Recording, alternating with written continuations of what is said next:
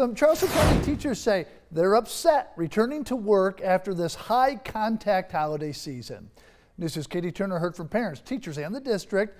Joins us live from CCSD headquarters. Katie, CCSD, the only district in our area that didn't go virtual after winter break.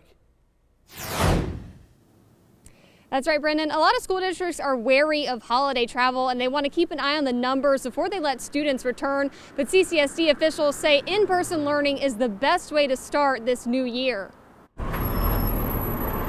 As thousands of students return to the classroom, teachers and parents say they've been kept in the dark. It's really been quite shameful. I think that there is a huge lack of transparency. Concern beyond the rising number of COVID-19 cases. One teacher, speaking on behalf of her colleagues, says they were unaware that parents could keep their student at home as a safety precaution this week. We didn't know anything about that until the public knew as well.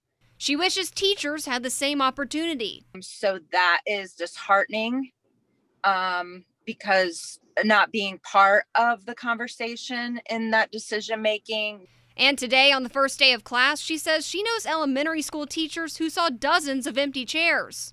It's difficult. It wears on you. Some Lowcountry parents say they're just as concerned for educators as they are for their students. My heart really goes out to these teachers who are working so hard. Many of them have children in the school system, and I really do feel that it's being completely overlooked. CCSD says they are confident they have taken every precaution possible to keep students safe.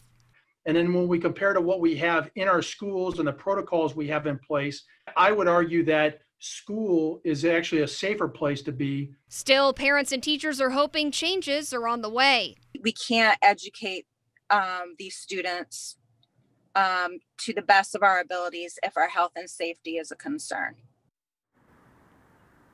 Many other districts, including DD2 and Berkeley County, are going to be fully virtual until mid-January. For now, live in downtown Charleston, I'm Katie Turner. Count on 2.